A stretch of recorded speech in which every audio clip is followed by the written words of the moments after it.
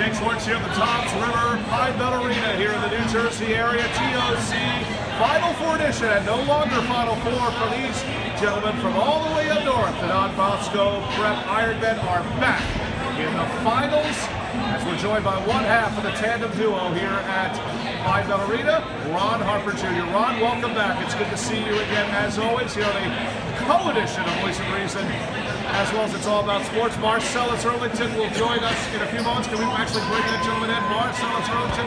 Gentlemen, you're headed both to respective schools, Rutgers and St. John's, tonight, with certainly what shows what makes this a dynamic type of duo.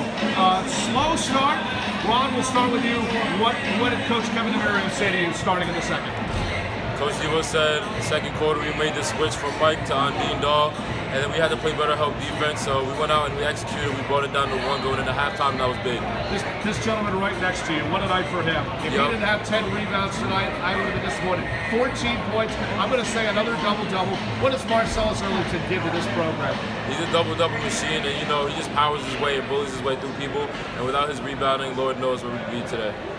You yourself had a big second half yourself, 17 points, most of which come in the second half. It seemed like we saw the former blood of the former son of the Chicago Bull himself.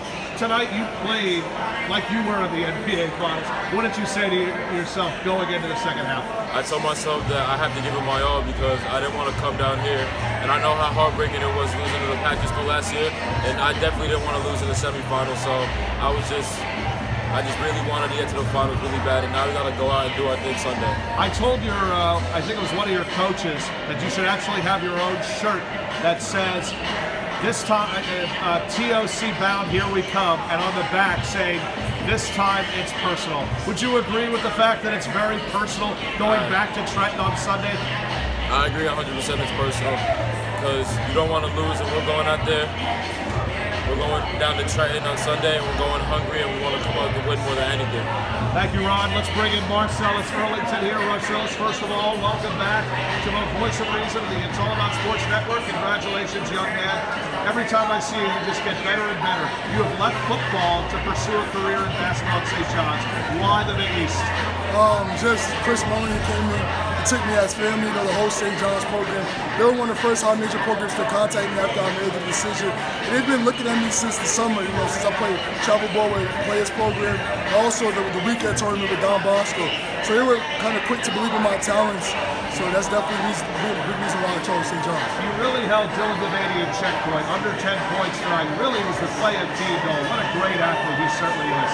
How big was he down the stretch with 24? He was definitely big, He's a great player. He has no Division I offers, by the way, which is hard to believe.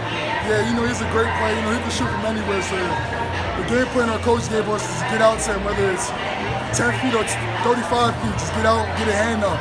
And he hit one, but we made sure we had to stay grounded on most of his shots and just put a hand up. He did a good job with that for the rest of the game. We're back in the TOC Finals for the second consecutive year. As I told Ron, it's TOC or bust, and it really is personal. If it's Roselle Catholic or Nottingham, how serious are you taking this game? I'm taking it real serious. I really want to win. Last year, we was kind of too excited to get there.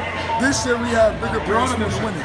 Yeah, we want to win it this year. Yeah. They're both great teams, but we come out, we execute, we play our game, and we might come out to win. So definitely we want to come in, make sure we're locked in practice, listen to the coaches, and just play our game. You had 13 points as well from Adam Rosme. Marcellus Earlington, Ron Harper, always a pleasure to have you here at the TOC semifinals here at Pine Bell Arena.